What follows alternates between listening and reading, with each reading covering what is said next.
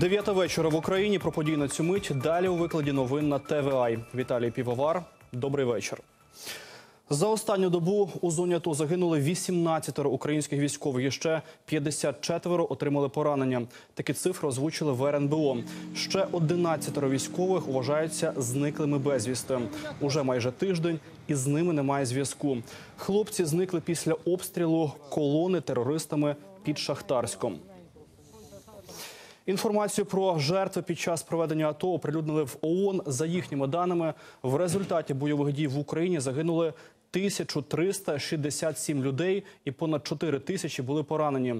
Скільки із них мирних жителів, невідомо. Лише обстріли терористами Луганська забрали життя 102 мирних мешканців. У Горлівці загинули 33 людини і ще 129 зазнали поранень. В Донецьку лише цієї ночі загинули 3 жителів міста. Ну і, власне, по Донецьку минулої ночі стріляли з авіації. Про це повідомляє прес-служба мерії. 2 снаряди вибухнули у Калінінському районі міста. Від одного із них на дорозі утворилася величезна вирва глибиною 1,5 метра і 4 метри у діаметрі. Другий снаряд не розірвався. В РНБО наголошують, українська авіація в Донецьку не працювала. Я ще раз наголошую, що наші літаки не бомблять міста. Значить, з нашого боку авіаудара не було. Радбез ООН не підтримав Росію у планах щодо України. Віталій Чуркін ситуацію бачив так. Під егідою Червоного Хреста направити на схід гуманітарну допомогу. Однак у його благі наміри члени Радбезу не повірили. Крім того, учасники зібрання засудили дії Росії. Радбез вважає, що саме Росія і є джерелом проблем в Україні. Рада безпеки ООН не підтримала російську пропозицію спрямувати до Донецька та Луганська конвої з російською гуманітарною допомогою. Голосування відбулося під час нічного засідання, скликаного на вимогу Росії. Натомість майже всі учасники зустрічі прямо вказували на саму Росію як перше джерело проблеми. Якщо не припинити це насильство, ми й далі будемо спостерігати збільшення смертей та погіршення гуманітарної ситуації. Тож ми повинні вжити термінових дій. Свого британського колегу підтримала і представниця США Саманта Пауер, вкотре закликала Росію припинити поставляти зброю та бойовиків на схід України. Учасники засідання також висловили стурбованість тим, що бойовики цілеспрямовано руйнують інфраструктуру, викрадають та вбивають людей на контрольованій ними території. А от постпред Росії Віталій Чуркін наполягав на тому, щоб направити на схід України російську гуманітарну допомогу у супроводі представників Червоного Хреста. В ситуации же с Восточной Украиной необходимо лишь отбросить политиканство и честно следовать провозглашенным международным сообществом гуманітарним принципам. В Україні немає гуманітарної кризи, як це намагаються подати наші російські колеги. Складнощі сьогодні існують лише у тих містах, які тимчасово знаходяться під контролем терористичних угруповань, які підтримує Росія. Виконувач обов'язків постійного представника України в ООН Олександр Павличенко також заявив, що Україна повністю виконує соціальні зобов'язання перед жителями Донецької та Луганської областей. В Україні немає гуманітарної кризи, а уряд у змозі впоратися з ситуацією. Марія Клюк, ТВА. Цієї ночі терористи викрили представників Червоного Хреста. Про це повідомив речник РНБО Андрій Лисенко. У полоні бойовиків водій, перекладач та працівник міжнародної організації. Про це стало відомо з телефонної розмови, яку перехопили українські спецслужби. Де саме зараз бранці, наразі невідомо, ніяк не відреагував на заяву і сам комітет Червоного Хреста. Зі слів запису знаємо, що полонених планують доправити до тамтешньої буцегарні. Алло, с Красным Крестом что делать? Ну, там же разобрать его, бутеральник. У нас трое сидит людей. Один водитель, и один переводчик, и один работник этой фирмы. Нам их куда? Нам их закрыть внизу или... Медики видали посібник для учасників АТО. Кишенькова методичка під назвою «Домедична допомога в умовах бойових дій» містить покрокові інструкції для військових. Чого там навчають, розкаже Вікторія Тищук. Багатьох загиблих під час боїв могли врятувати. Основна причина смерті військових – неспроможність вчасно зупинити кровотечі. Для того, щоб навчити правильно надавати допомогу, презентували посібник «Домедична допомога в умовах бойових дій». Складається методичка з 3 розділів – надання допомоги під вогнем, під час евакуації та в укритті. Але головна її особливість у наочності. Акцент зроблено на ілюстраціях. Усе для того, щоб у разі необхідності людина без підготовки змогла надати допомогу товаришу по зброї. Вони будуть передані нашим військовим для того, щоб вони там з красивими картинками розуміли, яким чином надавати першу медичну допомогу на полі бою, безпосередньо, коли там є поранені. Якби така буде проведена методична робота по забезпеченню і інформативними, і інформаційними матеріалами безпосередньо бійців і тих санінструкторів, які знаходяться в військових частинах. Розробили посібник фахівці МОЗу і Нацгвардії. Він має зручний формат, поміщається у кишені, може бути під рукою у найскладнішій ситуації. Його загальний тираж – 4000 екземплярів. А от кому друкованого видання не вистачить, допоможе інтернет. Для максимальної доступності методичку адаптували для смартфонів. Кожен може завантажити її з мережі і бути готовим надавати домедичну допомогу. Також ми зробили мобільну версію, тобто вона є абсолютно вільною для завантаження в мережі інтернет. Людина, яка не отримала поки що цю паперову версію, яка також ми не змогли видати в максимальному тиражі, щоб вона могла закачати, подивитися, собі роздрукувати таке інше. Також медики провели показовий семінар з надання допомоги на полі бою. Такі заняття вони регулярно проводять у військових частинах. Наголошують на типових помилках, які можуть коштувати життя як пораненому, так і його рятівнику. Я повинен покласти його руку собі на плече, для того, щоб мені було легше. Причому покласти руку з того боку, звідти ведеться вогонь, тому що це, власне кажучи, буде захист мій, якщо будуть в мене цілитись. Особливість. Окрім того, нещодавно Міністерство охорони здоров'я нарешті затвердило порядок домедичної підготовки. До цього єдиних правил не було. Медики кажуть, у розробці використали світові стандарти. Вікторія Тищук, Владислав Козаков, ТВАЙ. І, власне, про роботу Мінохорони здоров'я на Сході говоримо із самим міністром. Гість студії Олег Мусій, міністр охорони здоров'я. Вечір добрий. Доброго вечора. Скажіть, чи вистачає зараз медиків у зоні АТО? Військових медиків і медиків, які працюють в Національній гвардії і в Міністерстві внутрішніх справ, які призвані і є військовими, їх вистачає. Вони повністю укомплектовані і мобільними медичними бригадами, і тими бригадами, які знаходяться в стаціонарних медичних пунктах. Є питання по медиках, які працюють в цивільних закладах охорони здоров'я. І в зв'язку з тим, що це як звичайні люди, вони виїжджають із зони бойових дій, тому укомплектація деяких лікарень залишає бажати кращого, але це цивільних лікарень. Дивіться, була вчора заява начальника медслужби Міноборони про те, що укомплектованість медичних бригад лише 50%. Про які бригади йшлося? Це запитання, напевно, до медичної служби Міністерства. Ви не знаєте про це нічого? Міністерства оборони. Цивільні медики зараз за мобілізаційним планом і за тією мобілізацією, яка оголошена, вони зобов'язані йти на службу в Міністерство оборони і ставати військовими, так би мовити, лікарями. Я, наприклад, також маю військове офіцерське звання запасу як лікар. Тому, якщо б прийшло таке до мене повідомлення, я б був зобов'язаний мобілізуватися і працювати в військовому госпіталі. По кількості безпосередньо це запитання більше до військових. Добре, питання з Фейсбук-сторінки каналу ТВА. Ми просто анонсували ваш прихід в студію. Далі цитую. Чи не пов'язуєте ви переповненість стаціонарних відділень у лікарнях із небажанням людей бути покликаними у зону АТО?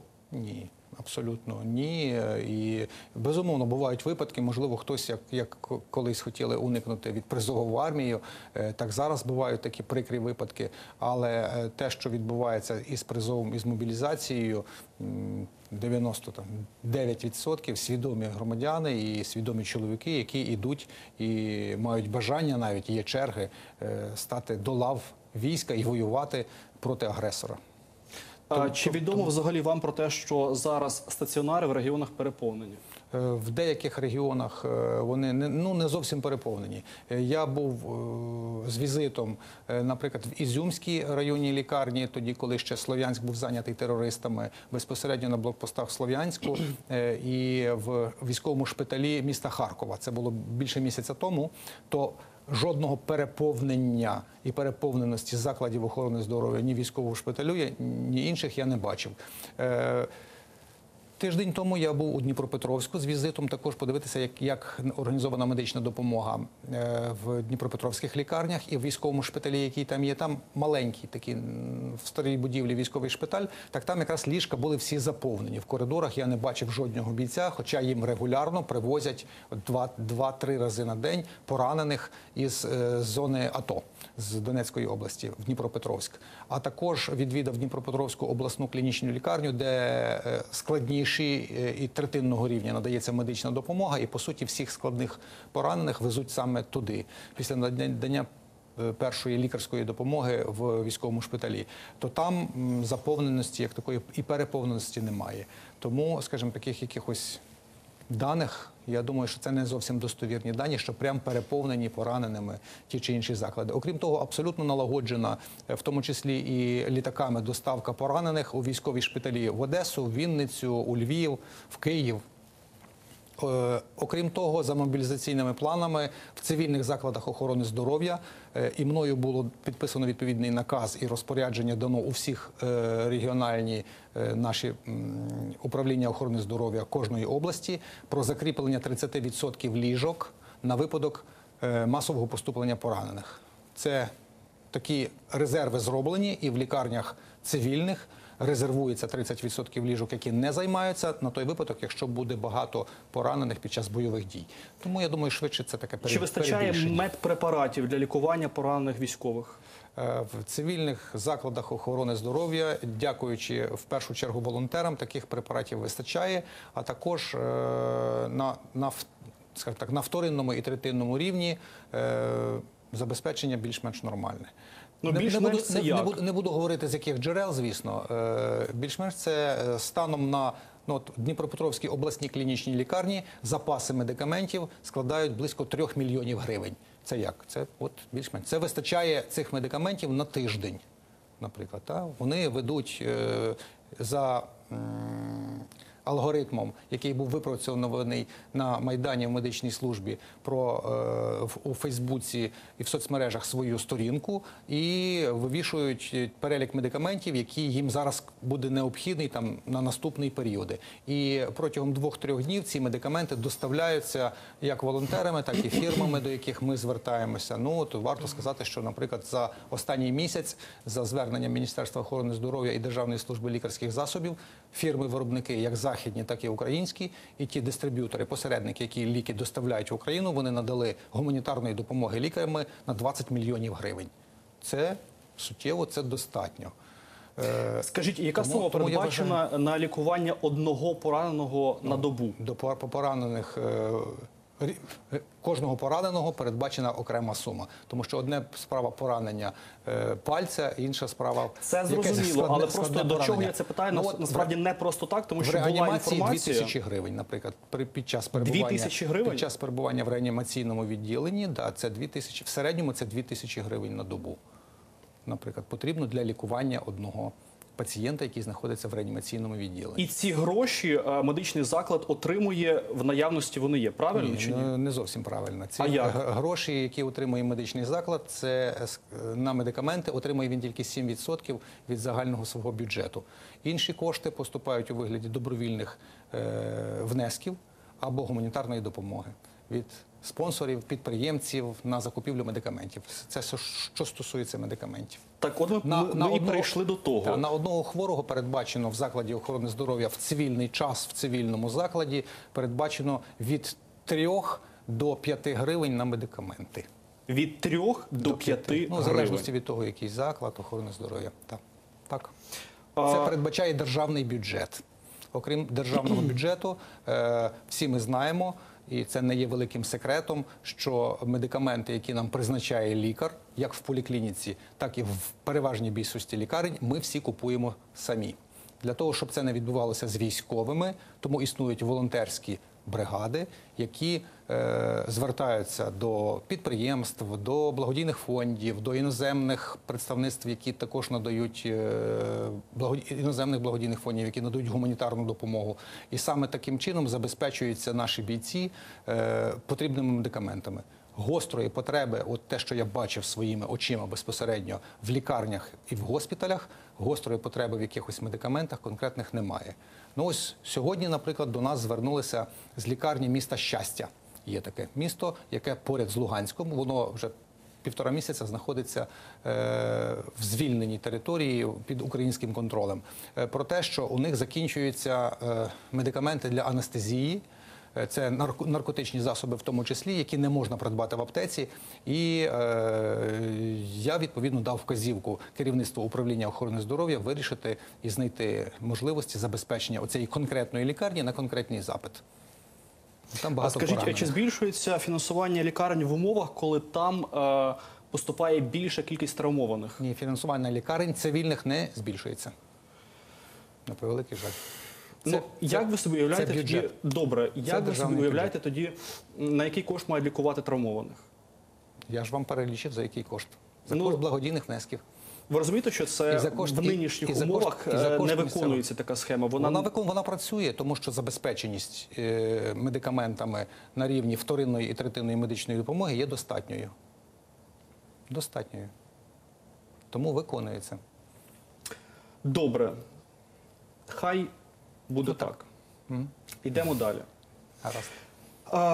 Чи існує процедура, за якою поранених можуть відправити на лікування або реабілітацію за кордон, якщо є така необхідність?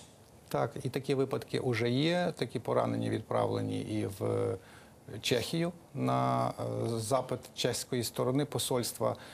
Сьогодні таких 2 поранених відправлено в Латвію, наприклад. І ця процедура, одні країни вирішуються на державному рівні, через посольства свої, інші країни надають допомогу через волонтерські, через громадські організації. Ну, найбільший громадський волонтерський рух такий розвинений в Польщі. Наприклад, благодійні фонди, вони знаходять кошти для певних лікарень, для певних нозологій, і потім за ці кошти привозять хворих для безкоштовного лікування до Польщі. Як потрапити на лікування за кордон? Тобто, яка процедура? Наприклад, щоб пояснити навіть родичам травмованих, що вони мають зробити? Ну, це має бути, відбирають на лікування за кордон самі ті, хто запрошують, у тому випадку, якщо відповідної допомоги не можна отримати в Україні. В 90-95% травмованих таку допомогу можна отримати в українських клініках і науково-дослідних інститутах, цивільних, які є в Академії медичних наук, наприклад, чи в тій ж Дніпропетровській обласній клінічній лікарні, де висококваліфіковані спеціалісти і надають висококваліфіковану медичну допомогу.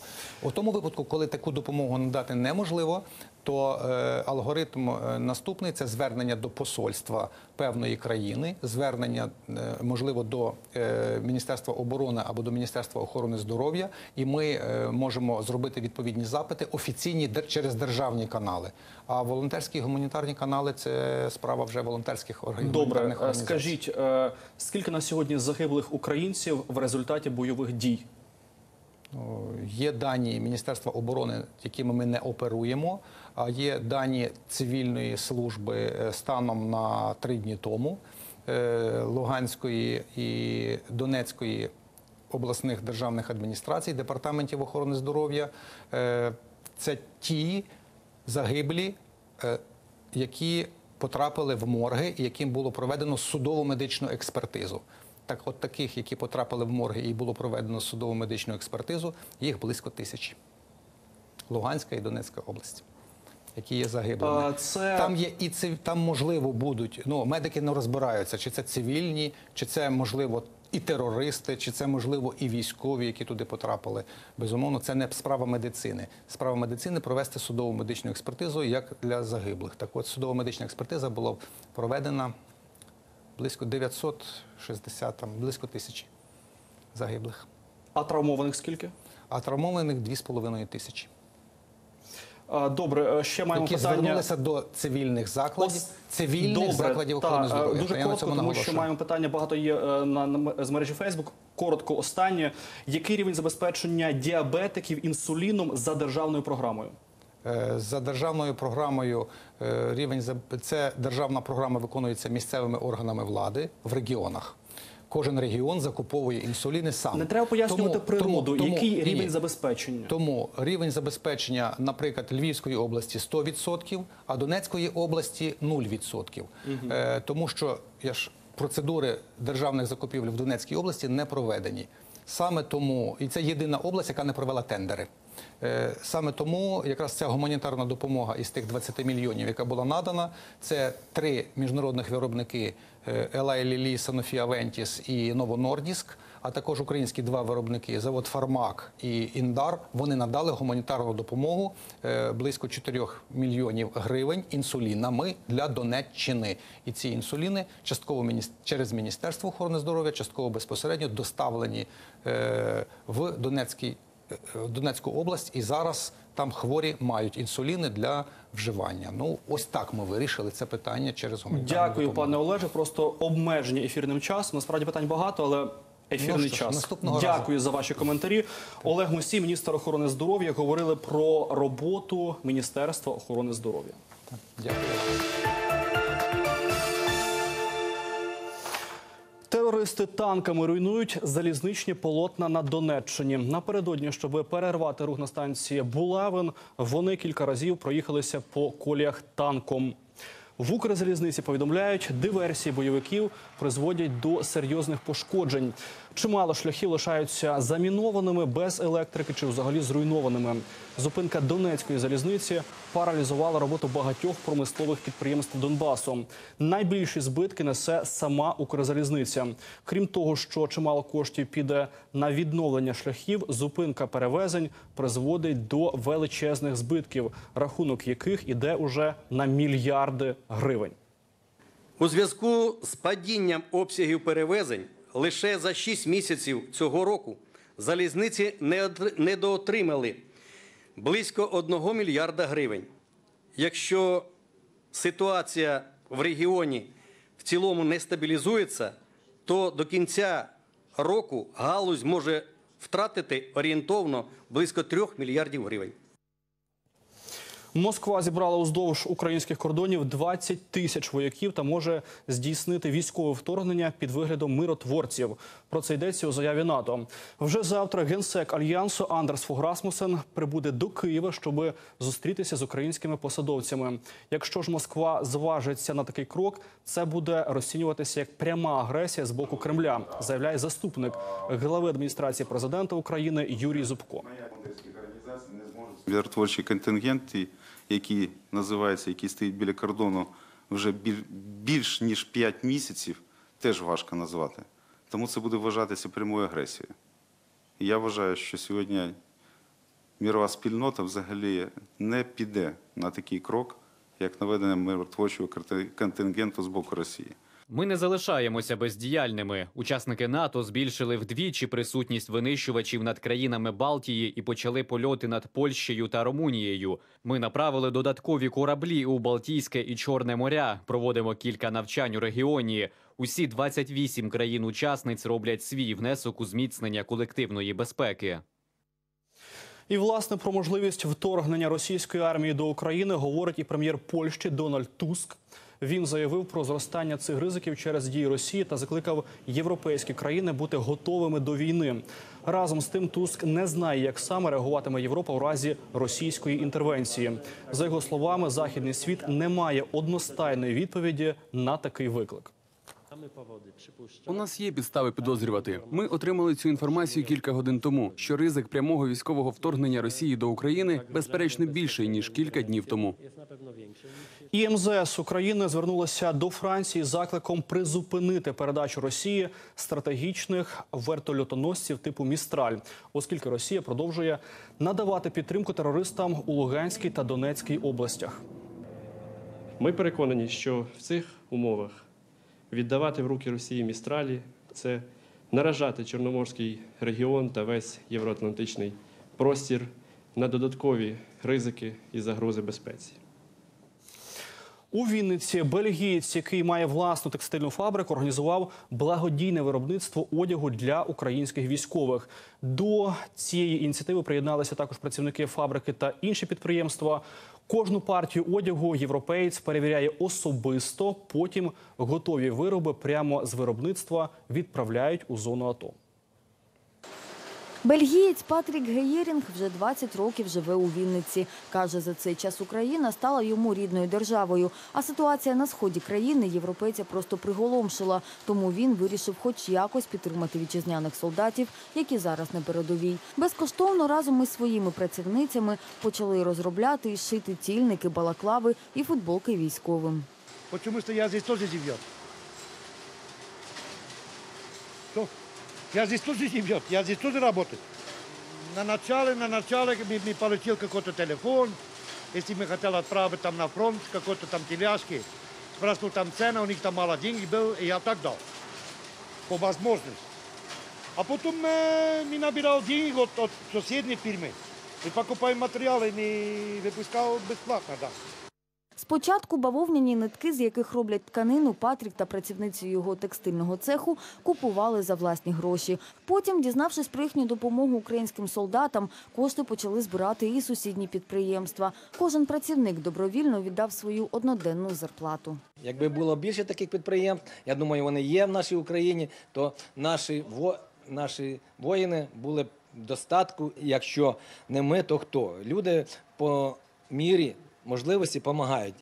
Швачки зізнаються, замовлення з передової їм надходять мало не щодня. Аби вчасно виконати, працюють у позаробочий час.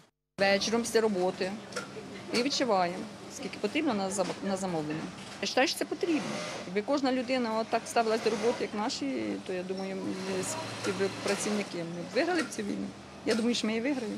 За 2 тижні роботи Патрік разом із швачками вже виготовили понад 1000 комплектів одягу, який одразу відправляють у зону АТО. Європеєць каже, що має замовлення і на осінь, тому вже запускає виробництво форманих светрів. Анастасія Бубкова, Олександр Мельник, Сергій Єжуров. Спеціально для ТВАЙ.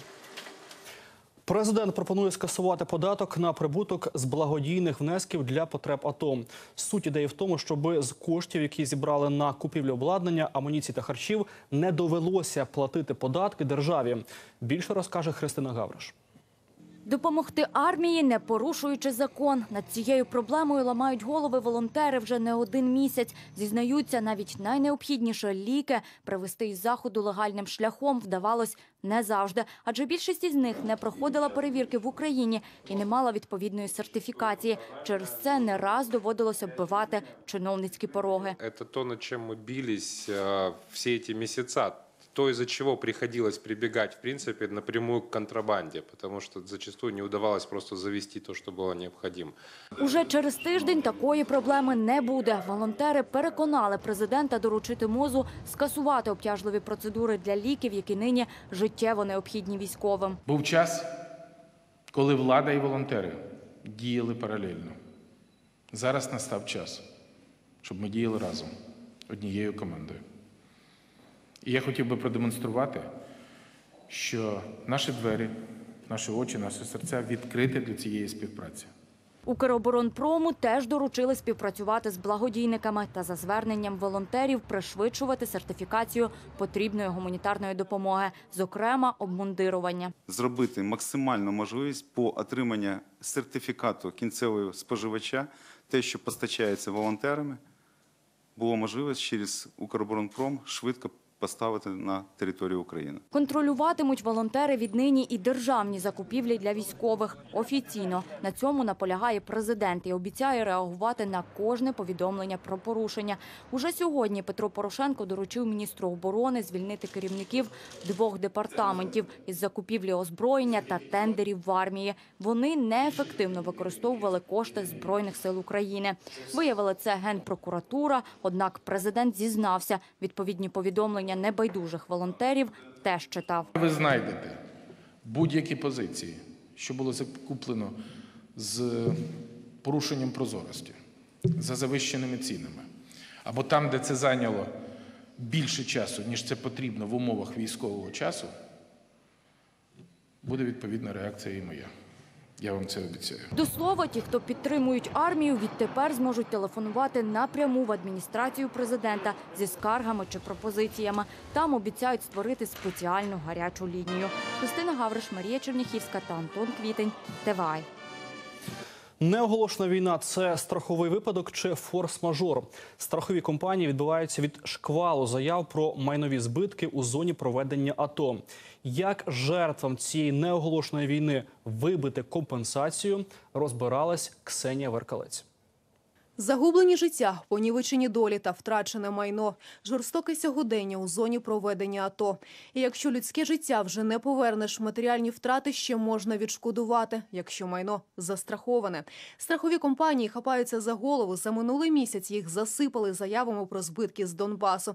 Такого шквалу звернень не було за останні 5 років. Лише у липні страховики у зоні АТО відшкодували ризиків на 12 мільйонів гривень. Всі страхові компанії відповідають по зобов'язанням, по договорах, які видані на об'єкти чи суб'єкти в Луганській, Донецькій області, в тому числі і в зоні АТО. Неоголошена війна як форс-мажорна обставина. Якщо у ваш будинок залетіла міна або ви підірвали здоров'я на барикадах, на компенсацію не сподівайтесь. Страховики відхрещуються від виплати збитків, якщо втрати стались через військові дії або цивільні безлади. За міжнародними нормами ці пункти – винятки з договорів, кажуть лідери страхового ринку. Всіх без виключення майнових договорах страхування і страхування відповідальності є виключення. Воєнні ризики, військові ризики, терористичні і так далі. І це виключення, вони не виникли вчора чи сьогодні. Це світова практика. Якщо пошкодження пов'язані з веденням військових дій, то страховик повинен відмовити відшкодування таких збитків. Утім, зв'язок між матеріальними втратами і воєнними діями ще треба довести, кажуть юристи. Підтвердити військовий фактор можуть правоохоронці, а в умовах бойових дій вони не завжди можуть виконувати службові обов'язки, зазначає юрист Олег Давиденко. Очень важный момент, да, в понимании разграничений. То ли это как бы разовое действие, да, направленное там третьим лицом, да, преступно действующим и связанные с конкретным мужчиной. То ли это какая-то некая общая ситуация, да, в рамках которой происходит повреждение. Та навіть під кулями страхові агенти йдуть на зустріч клієнтам і на свій розсуд можуть покрити збитки. Винятки роблять для соціально незахищених верств населення. Але це вже не страхова справа, а благодійна. В питаннях, коли є життя, здоров'я або майно малозахищених верств населення, будуть намагатись допомагати для того, щоб отримати певну допомогу в разі таких ситуацій. Постраждалий передусім має заявити про подію в міліцію та у 3-денний термін повідомити страхову. Та якщо у відведені дні клієнт не встигне, страховики приймуть заяву і пізніше. Поставитися з розумінням до страхувальників у зоні АТО спонукає державний регулятор. Закликали всі страхові компанії підходити індивідуально до кожної ситуації. Тобто допомагати з виплатами, тому що по закону є 90 днів, але ми можемо підійти подивитися документи і зробити це за 30 днів. Це перше. Друге, ми розуміємо, наскільки важко буде зібрати підтверджуючі всі документи для страхової компанії. Тобто багато органів, які не працюють, ці підтвердження важко підтримати. Тому тут страхова компанія також може піти на зустріч. Для допомоги постраждалим у зоні АТО у Нацкомісії з державного регулювання у сфері фінансових ринків запускають гарячу лінію. У кол-центрі прийматимуть заяву про втрати і консультуватимуть постраждалих, як повернути втрачене майно або відшкодувати збитки. Ксенія Веркалець, Олексій Ідрісов, Антон Деркач, ТВА.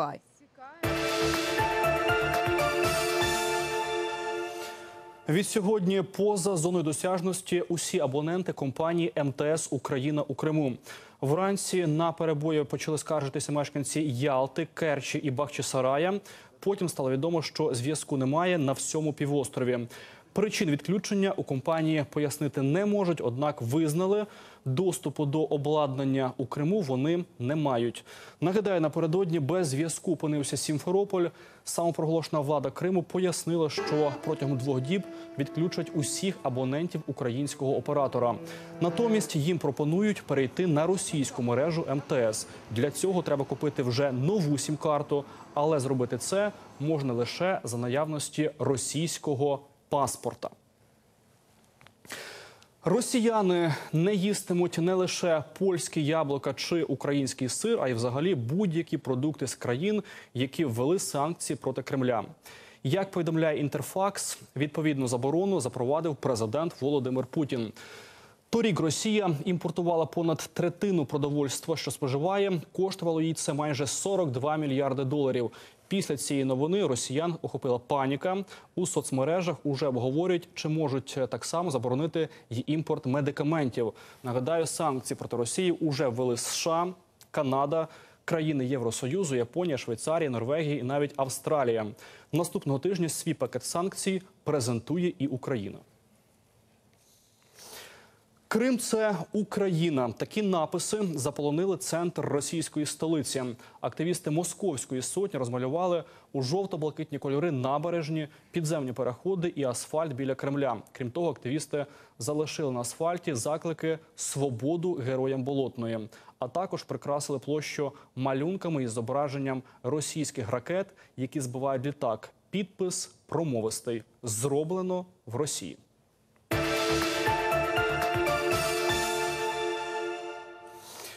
І от така інформація про обережність у метро. В Австралії чоловік, який заходив до вагона, застряг між платформою та потягом. Його нога зісковзнула і опинилася в отворі. Звільнитися самотужки хлопець не зміг, однак йому на допомогу майже миттєво зібралися десятки пасажирів. Усі вони навалилися на вагон, щоби звільнити чоловіка. На місце події викликали швидку, однак втручання медиків не знадобилося. Чоловік відбувся з синцями та подряпинами.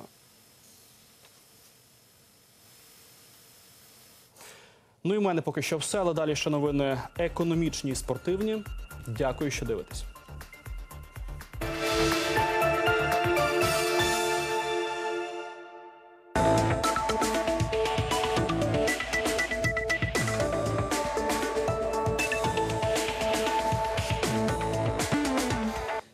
Вітаю на каналі ТВА. 5 хвилин про економіку і її вплив на наше життя. Ковбасні вироби за перше півріччя подорожчали у середньому на 10%. Причина – зростання вартості сировини і ціни на бензин. Споживачі уже переходять на більш дешеві сорти.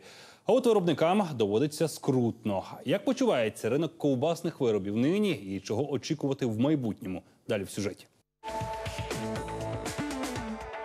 Гривня знецінюється, росте ціна бензину, дорожчають продукти. Наприклад, ковбасні вироби вже подорожчали в середньому на 10%. У цьому магазині продають халяль. М'ясо та вироби з нього виготовлені за спеціальною технологією згідно з мусульманськими звичаями. Ціни не підвищують. Кажуть, мають постійних клієнтів і не хочуть їх втрачати. Виробники скаржаться, обсяги продажів впали наполовину, споживачі економлять на всьому. Например, если семья покупала себе или позволила купить, например, батон варенки, батон копченки, сейчас покупает 200 грамм, например, копченки, 200 грамм варенки. Сейчас упала даже выручка на 40-50%.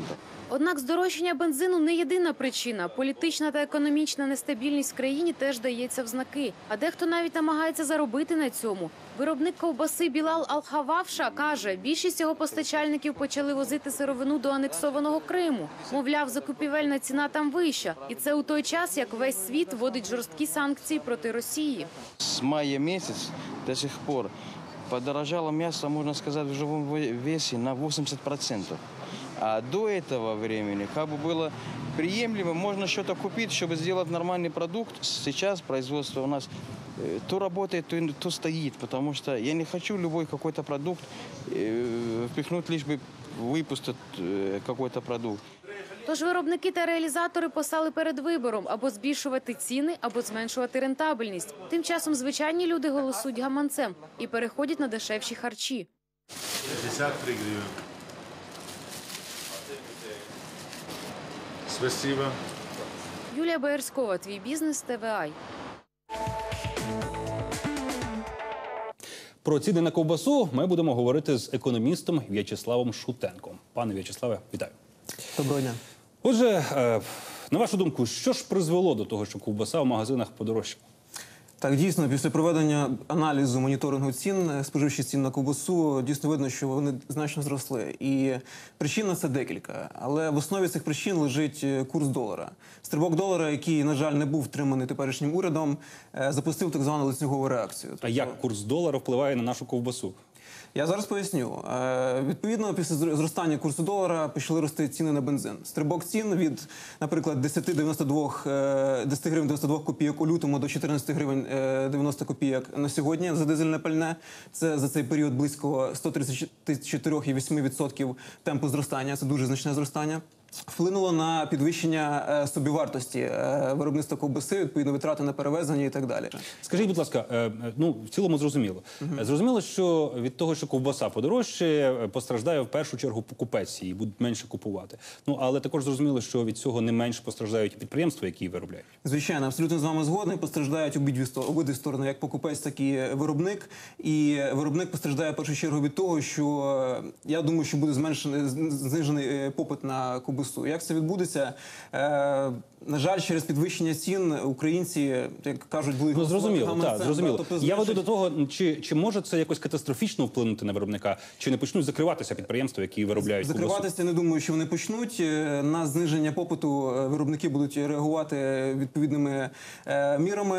Як правило, я думаю, це будуть різні хитрощі, це різні акції, це, можливо, навіть вони будуть даватися до зниження собівартості, відповідно зниження якості ковбаси. Зрозуміло. Що в майбутньому призведе до такої можливості конкурувати за рахунок втримання рівня цін. Ясно, дякую. Про ціни на ковбасу ми говорили з економістом В'ячеславом Шутенком. На сьогодні це все. Наостанок курси валют і ціни на пальне в Україні.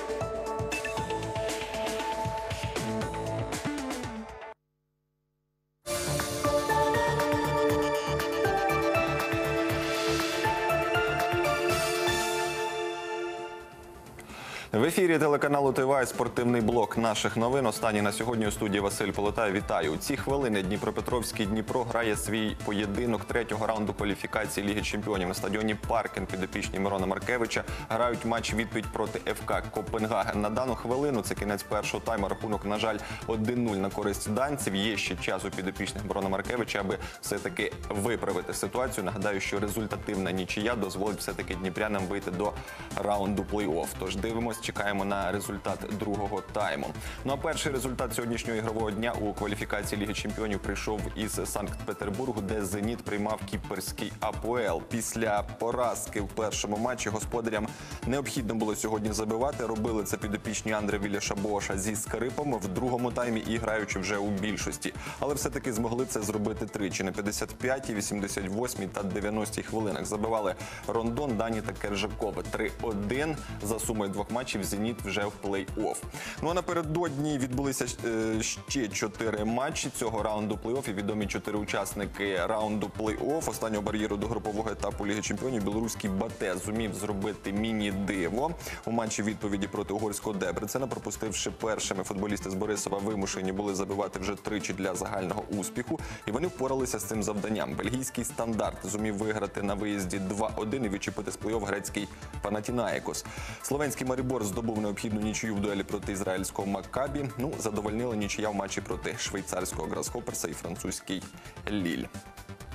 Мадридський «Реал» провів перше відкрите тренування разом із новими своїми зірками, які були підписані у липні-серпні цього року. Поповнення прибуло аж на 120 мільйонів євро. Ну і вперше перед камерами на базі «Реала» тренувалися новоспечені зірки. Це кращий бомбардир чемпіонату світу Хамес Родрігес, за гравця збірної Колумбії, французькому «Монако», щирі боси королівського клубу відвантажили транзакцію в розмірі 80 мільйонів євро валюти. Чемпіон світу Тоні Кроос, який обійшовся мадридцям у скромніші 30 мільйонів, виплачених Мюнхенській Баварії та гроза-конкурент Ікара Касільяса, голкіпер збірної Коста-Рики Кейлор Навас, через якого бюджет Реалу схуд ще на 10 мільйонів. Новобранці провели розминку серед старожилів команди. Крістіану Роналду, котрий відновився після травми коліна, Анхеля Ді Марії, який почав тренування після травми, отриманої на чемпіонаті світу, ну і інших зіркових виконавців. Основна внутрішня інтрига сезону – хто з трьох висококласних голкіперів стане номером 1. Дієго Лопес, котрий блискуче провів минулий сезон, легенда команди Ікар Касільяс чи новобранець, який засвітився грою на останньому мундіалі, костариканець Кейлор Навас. Зараз Реал почав вже ретельну підготовку до матчу за Суперкубок УЄФА проти Севілії, котрий відбудеться 12 серпня в Кардіфі. Ще один європейський грант – Мюнхенська Баварія завершує свою підготовку до початку сезону у Бундеслізі. Зараз німці перебувають за океаном. Там модно і престижно грати такі от заокеанські турне європейським командам. От зараз підопічні Пепа Гвардіоли вже встигли на землі Сполучених Штатів Америки зіграти проти мексиканського Чівеса і перемогти. На черзі маркетингові заходи, ініційовані американською лігою сокеру МЛС, яка запросила баварців зіграти поєдинок проти збірної зірок цієї ліги. Пройде він сьогодні в Портленді. Традиційно з 2003 року МЛС запрошує іноземні клуби, здебільшого європейські, для такого заходу. В минулому році проти американських зірок грала італійська Рома. Ховард Веб, англійський арбітр, відомий своєю такою екстравагантною зачіскою, точніше відсутністю її як такої, завершив кар'єру. За професією офіцер поліції Веб, котрому зараз 43 роки, прославився своєю принциповістю та великою кількістю розданих ним у матчах прем'єр-ліги та міжнародних поєдинках жовтих і червоних карток. Свою суддівську кар'єру він розпочав ще у 1989 році, а в 2005 році отримав категорію FIFA. В англійській прем'єр-лізі провів більше 5000 поєдинків, судив фінал Ліги чемпіонів 2010 року та фінал чемпіонату світу того ж року між Іспанією та Нідерландами, роздавши у тому матчі 14 жовтих та 1 червону картку, що стало рекордом мундіалей. Ховард Веб міг ще 2 роки працювати в полі, однак вирішив переключитися на роботу в якості технічного директора суддівського комітету англійської прем'єр-ліги.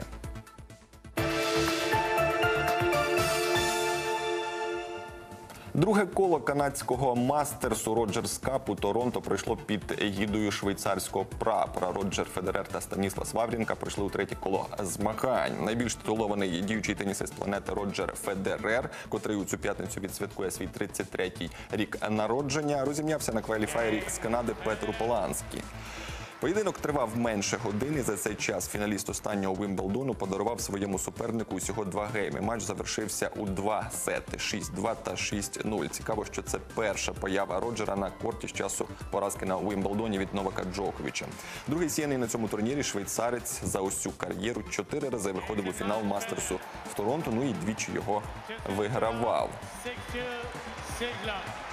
Його співвітчизник Станіслас Ваврінка теж грав проти володаря Wildcard, француза Бенуа Пуаре. Пуаре дав бій третьому сіяному на турнірі і навіть виграв один сет, перший, з рахунком 6-4. А ось далі вигравав тільки Ваврінка. Щоправда, у вирішальній партії довелося витягувати фавориту гру тільки на тайбрейку, зрештою 6-3 та 7-6. І швейцарець у третьому колі змагань.